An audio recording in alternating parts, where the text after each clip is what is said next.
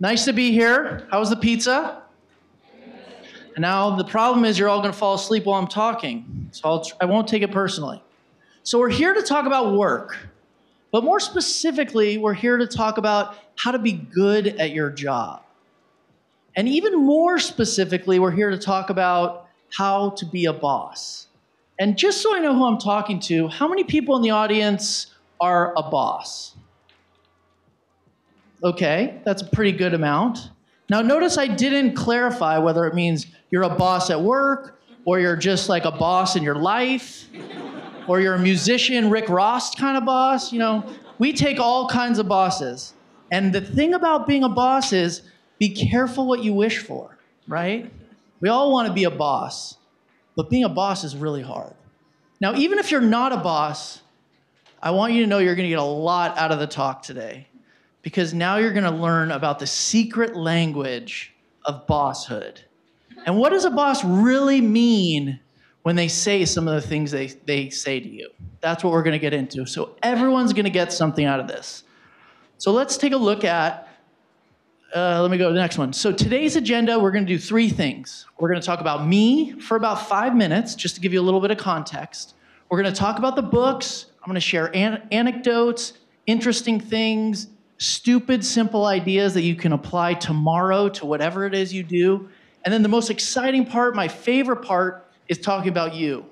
That's where we get to go into the Q&A. That's where you get to disagree with me. I get to say outrageous things. And then we argue back and forth in front of everyone. It's really, really fun. So I'll rush through everything just to get there, okay? So that's the agenda for today. So let me introduce myself.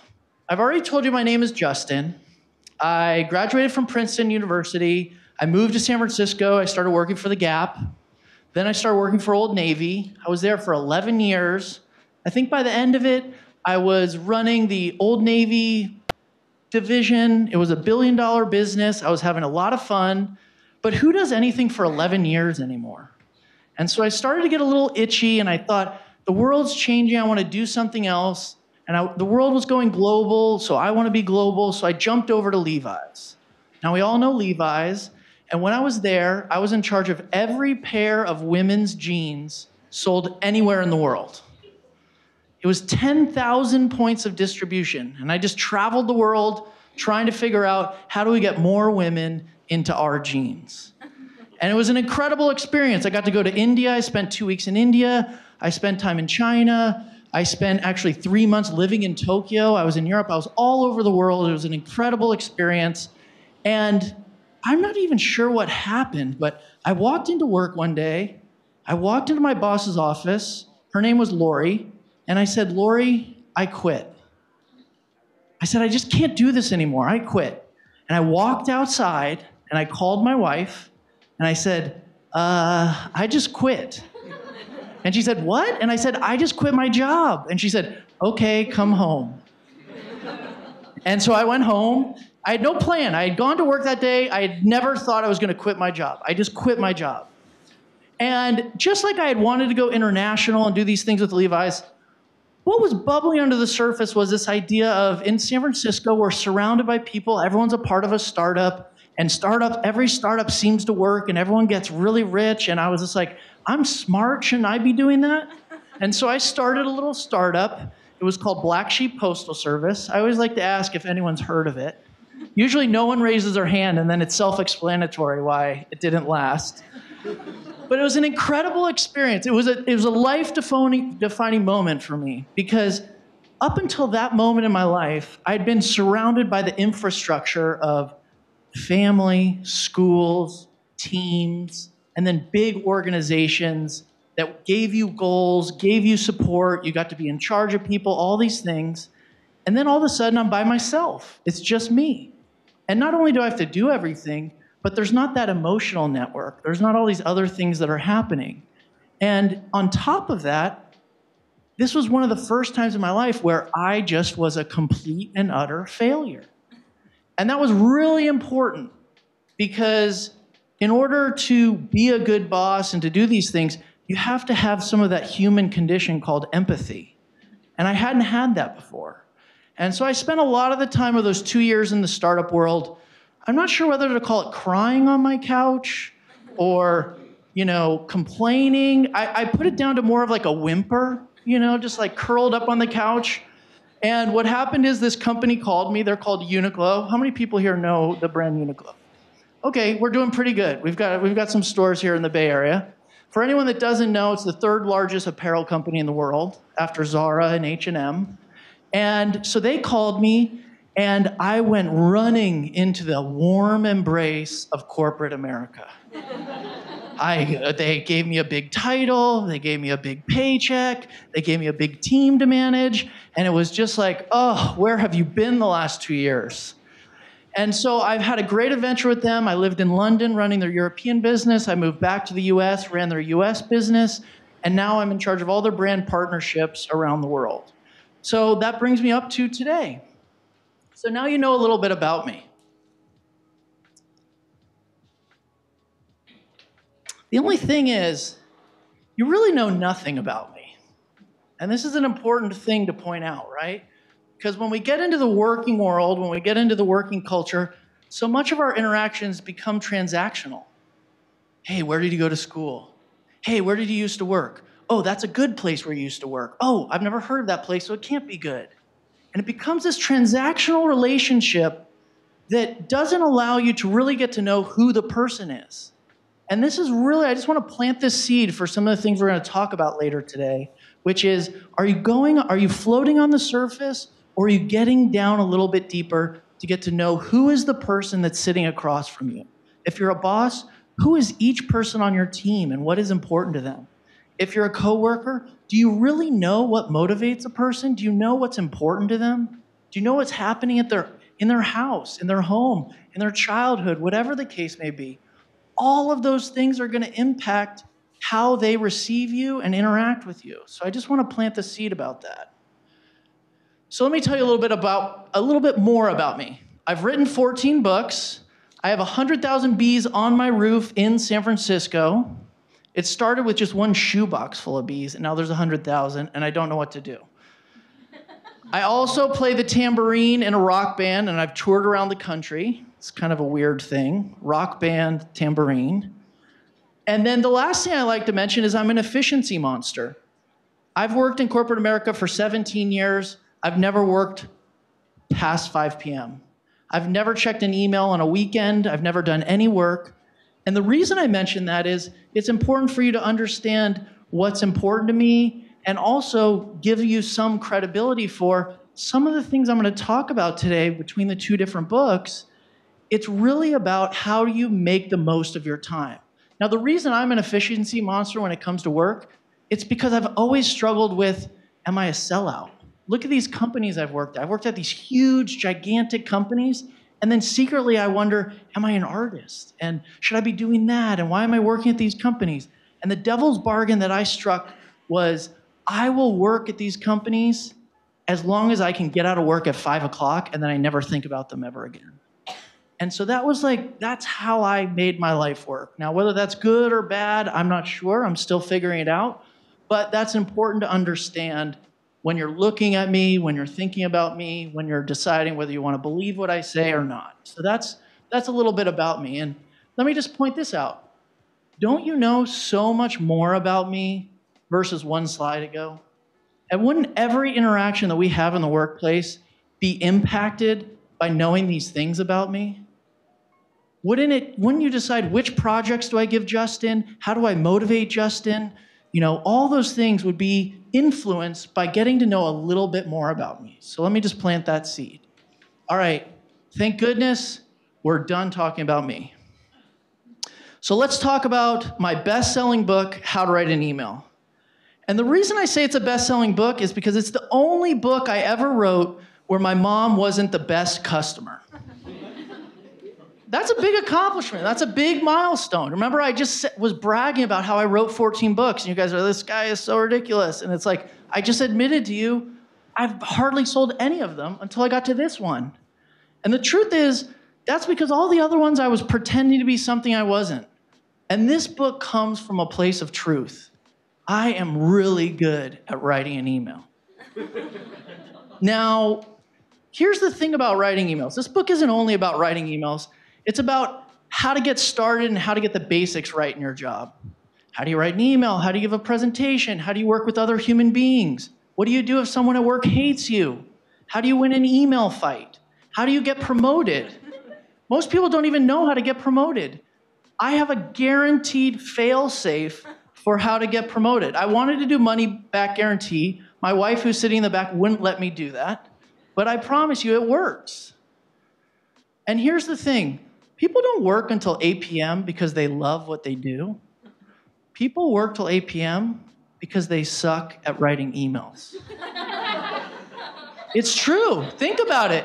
You send out an email, and you spend 2 hours of your day waiting for someone to reply to that email. Add that up over a couple projects. That's why you're working till 8 o'clock.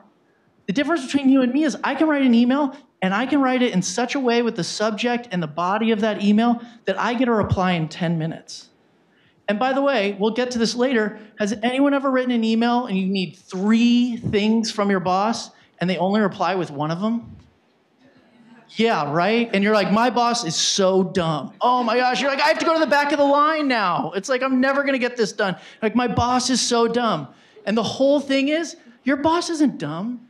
You just suck at writing emails. So we'll get to that later, but that's just a little bit of a flavor. So the exciting thing with this book is Chronicle Books, the publisher here, just picked it up, and it's gonna have national and global distribution next fall. So that was very exciting.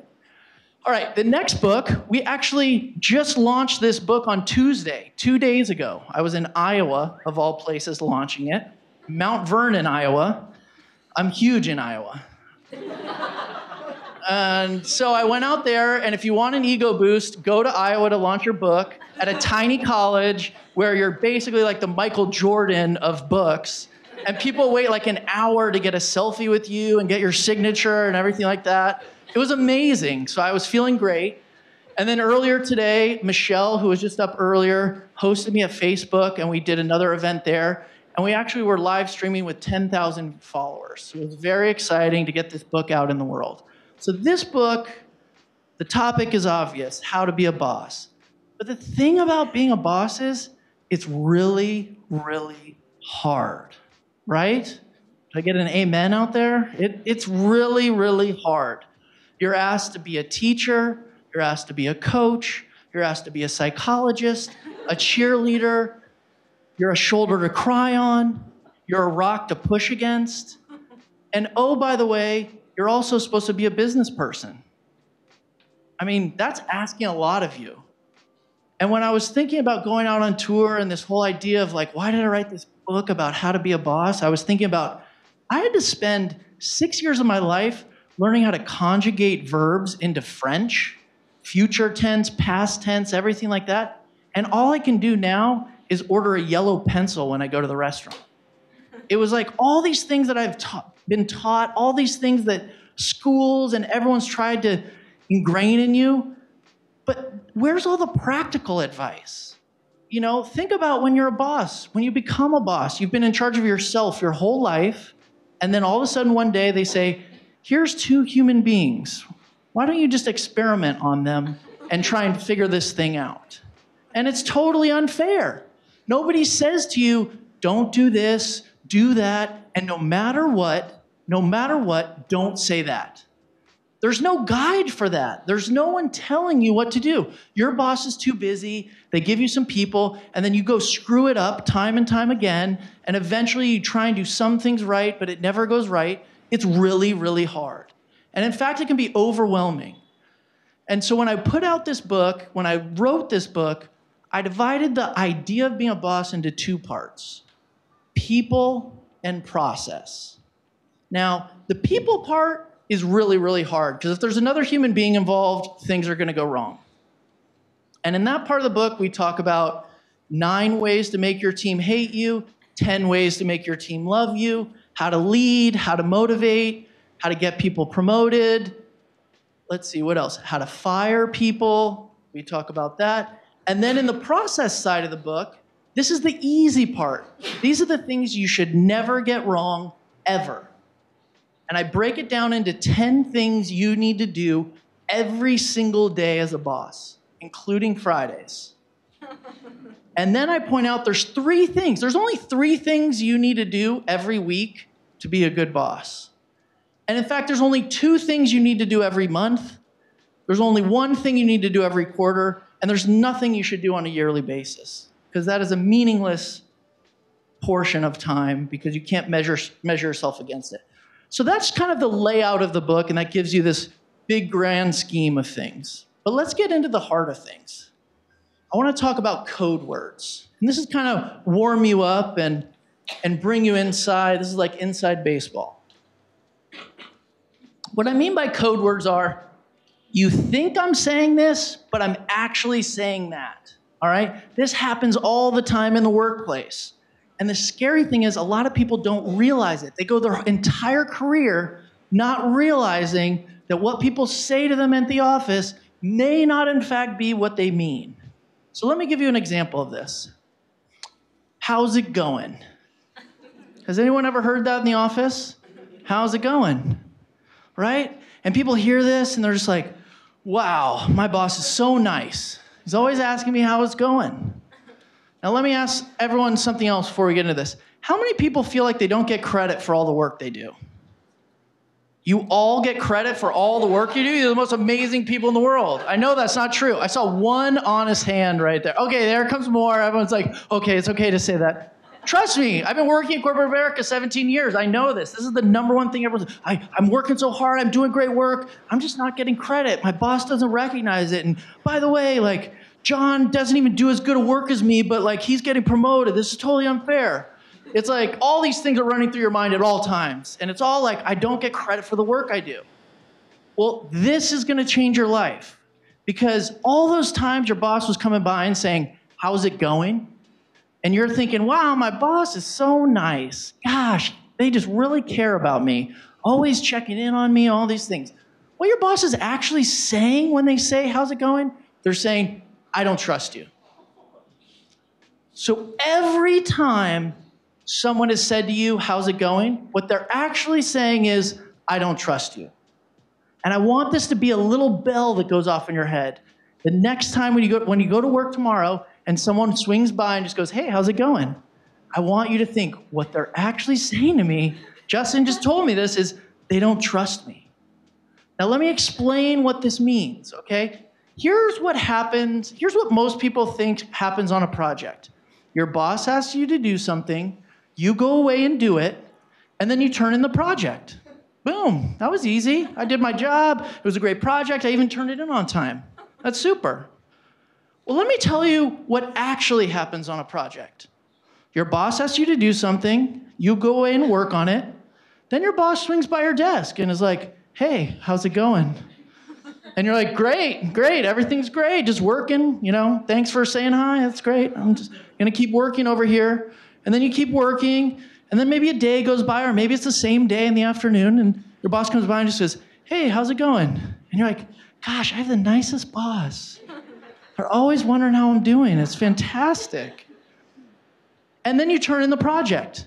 And you very well may have done all of the work. The work may have been absolutely perfect. You turned it in on time, all of that.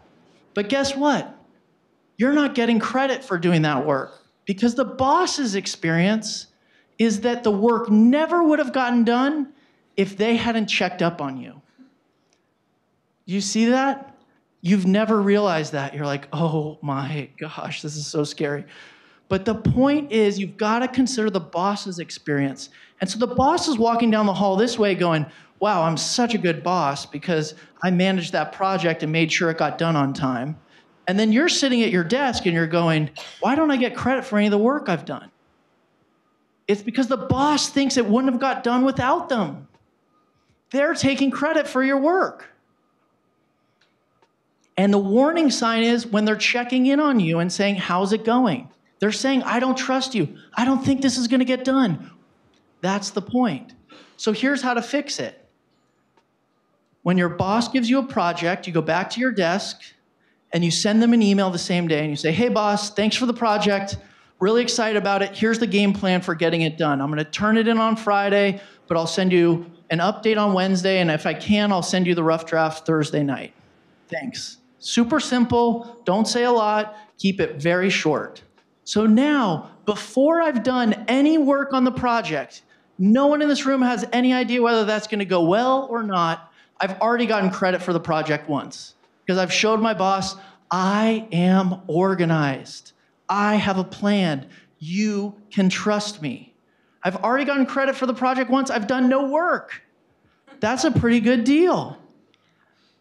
Now, when it gets to Wednesday, as you promised, take that original email, forward it to your boss and say, hey boss, I'm right on schedule. Things have been going great. Julie and I are working hard on this. We're on track. That's it. Just want to give you an update. Boom. I just got credit for the project 2 times, and I've only done a little bit of work.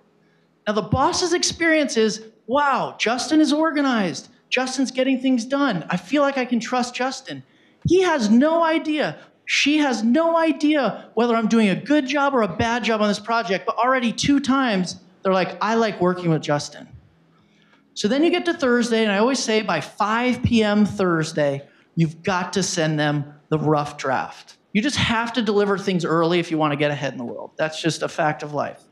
But I turn it in on Thursday and say, hey, boss, here's the project. It's 85% done or it's 100% done. Just wanted to give you a pre-read, let you know I'm ready for tomorrow.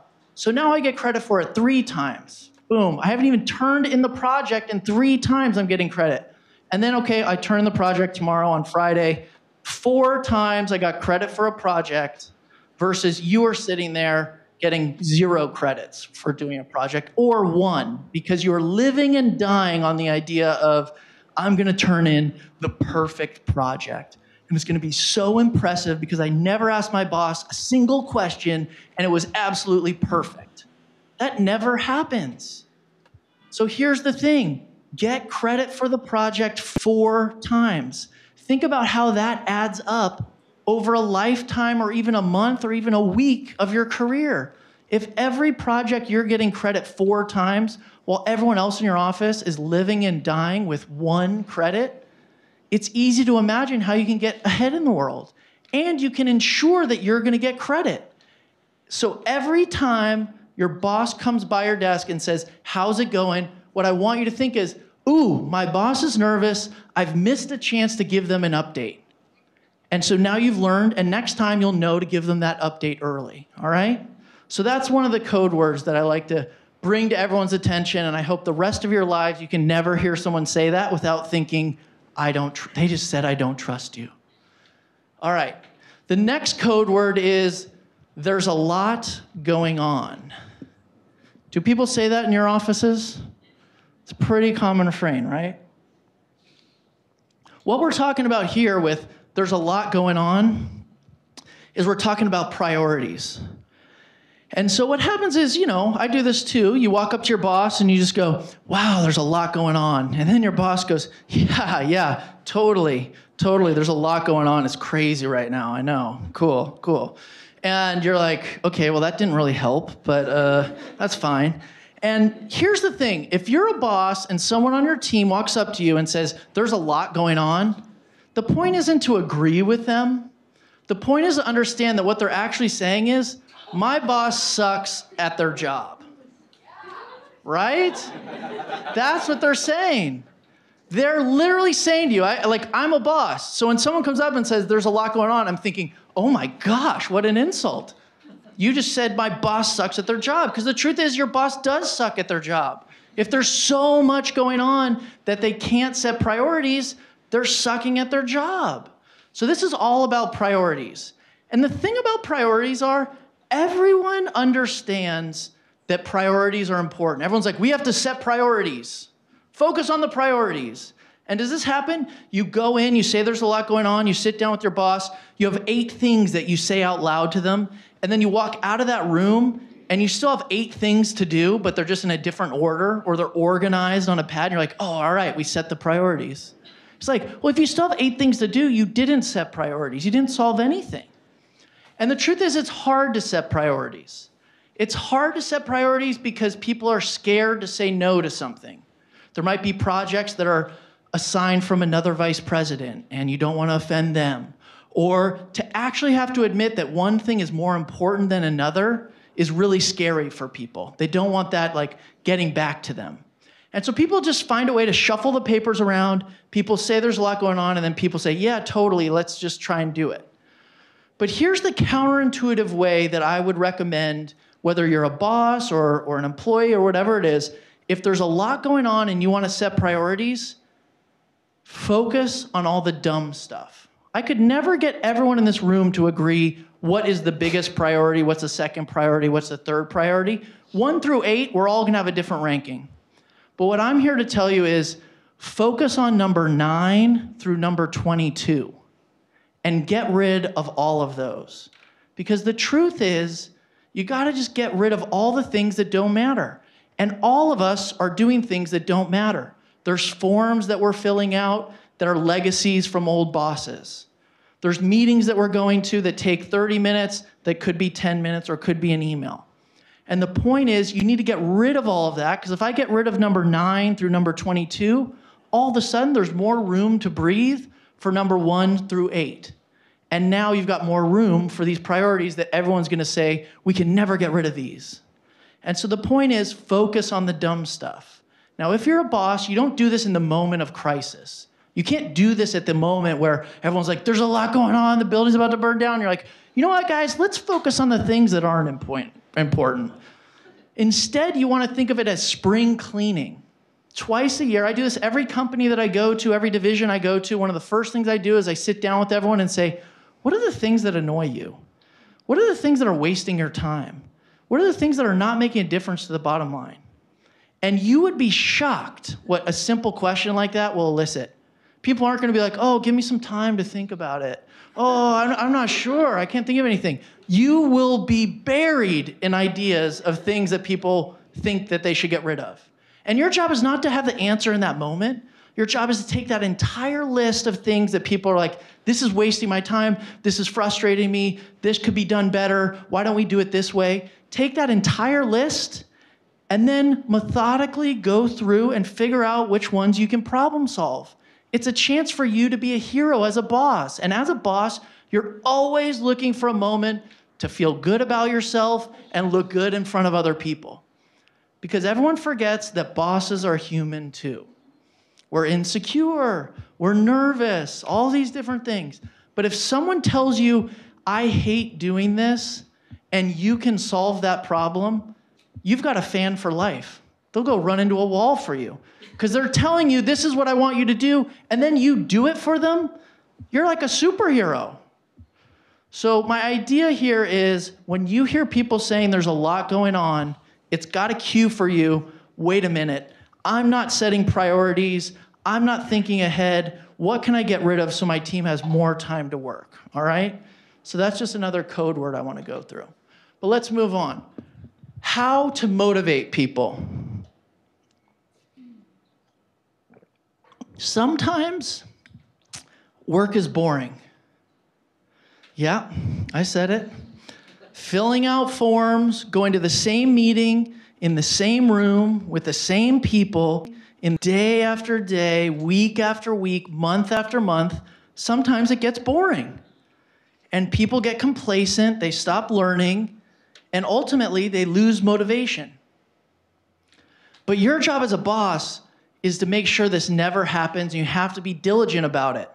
Because if even one person on your team loses motivation, it can spread through the entire team and ruin everything.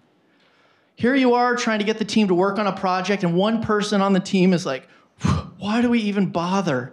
It's not even going to change anything. The vice president's not going to agree to it. And then the other 3 people on the team that were willing to do the work with you are like, oh yeah, I think he's right. I don't care either.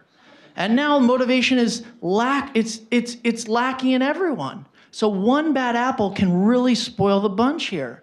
So you've got to be paying attention to motivation or lack of motivation. Now, when it comes to motivating people, there's different ways to do it. You can be a cheerleader, you can give people compliments, you can challenge people. Some people respond to that. You can throw a party. You can also promote someone. That's like an expensive way to motivate someone, but usually that does work for at least a little while. But I wanted to offer 2 counterintuitive ways to motivate people.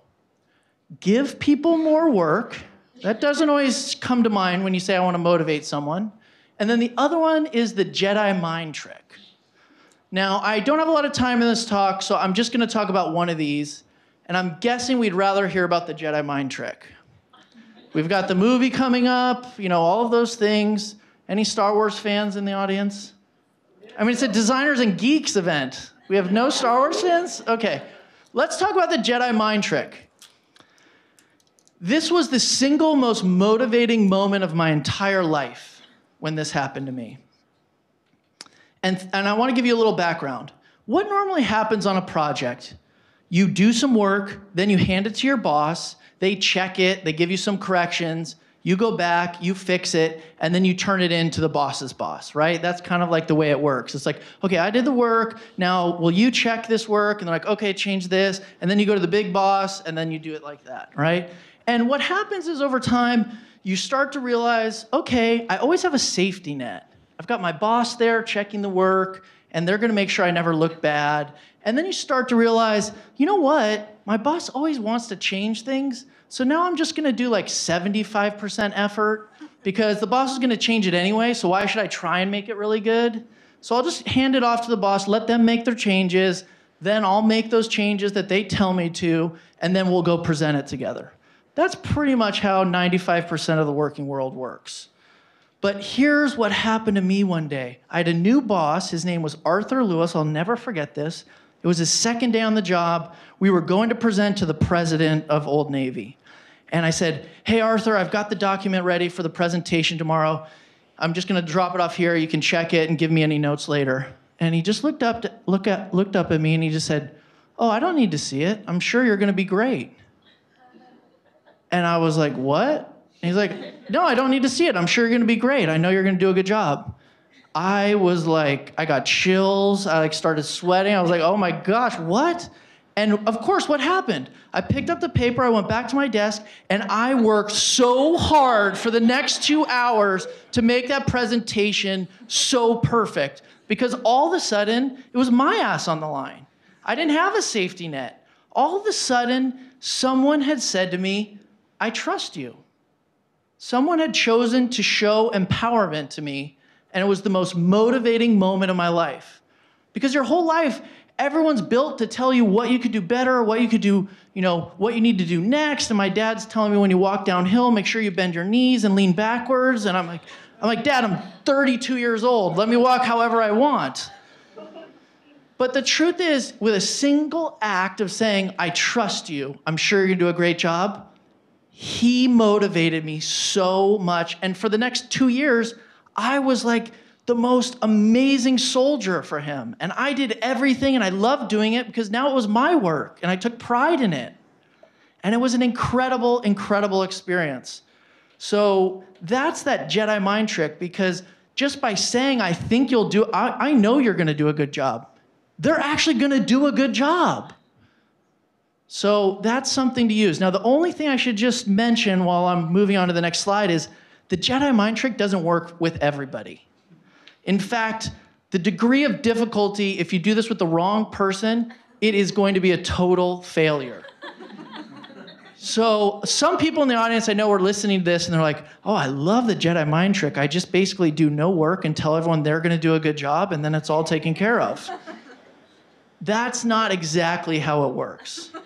The Jedi mind trick works well with the people who are already doing a good job or are hard workers or the people that kind of top 10%. Maybe we can get to 15%. You could stretch it to 20%. But be really careful, because if you start using Jedi mind trick with the people that aren't ready for it, it's all going to fall apart.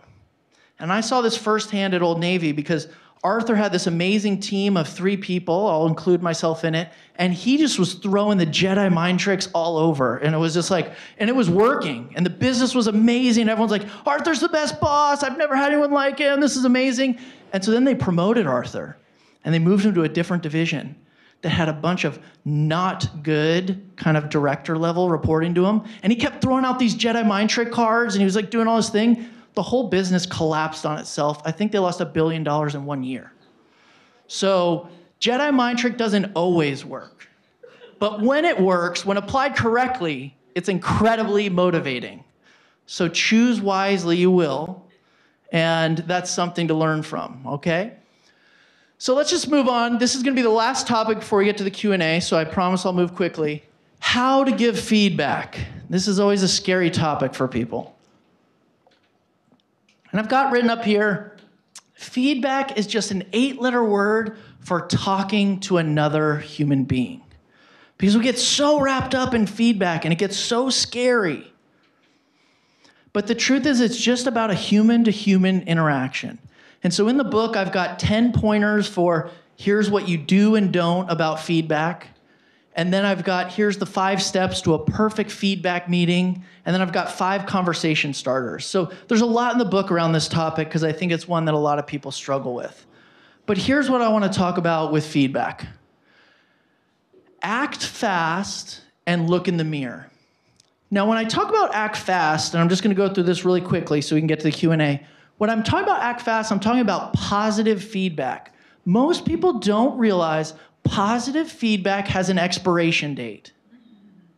If you don't give the positive feedback by 5 p.m. the same day, it loses all of its nutrients, all of its power, and it's almost worthless. And so I hear people all the time, they're like, oh, well, I didn't want to fill up their email inbox, so I didn't send them like a good job email. Or, you know what, they're all the way across the room and they're talking to someone and I don't want to interrupt them, so I'm not going to say anything. And the truth is, that is the only moment that matters. Because we were talking about this earlier today. Imagine Michelle just did a presentation this morning. She's been working on that for the last 2 days, 3 days, it doesn't matter. She gives the presentation. She's all amped up. She's got all this adrenaline in her because she's on the line. She's presenting this. And then she walks out and no one says anything. Imagine of all the emotions running through her body at that moment. She's put herself out there. She's tried hard. She's ready to be defensive, to do all these things. And then she walks out and no one says anything. How defeating is that, right? And then maybe 2 days later, I walk up to Michelle and I just go, hey, Michelle, good job on that presentation. And she's like, what presentation? I'm like, the one 2 days ago, like on Tuesday in that conference room that looks like all the other conference rooms? She's like, oh, I don't know. I've done 3 projects since then. And so it doesn't mean anything. I mean, look, it's a good job for trying, but you lose all of the nourishment. Now think of the alternative. Michelle did all this work for a project. She's really nervous. How did it go? I'm not sure. If I just am able to reach out to her and just say, hey, good job in there, that totally changes her day. And then she goes on to 4 other projects with a little spring in her step saying, hey, I like working hard for Justin. He acknowledges the work I put in. Hey, that feels pretty good. So this next project that he tells me to do, or the next time he tells me I've got to redo everything I did because he gave me bad direction, I don't mind because you know what? Sometimes he says nice things. So the point is, it expires. And there's no good excuse for not giving positive feedback. No matter how small it is, say it. I've never heard of anyone getting positive feedback and being like, dude, you're filling up my inbox. This is so annoying. Or, hey, can't you see I was in the middle of a conversation? Why don't you hold your compliment?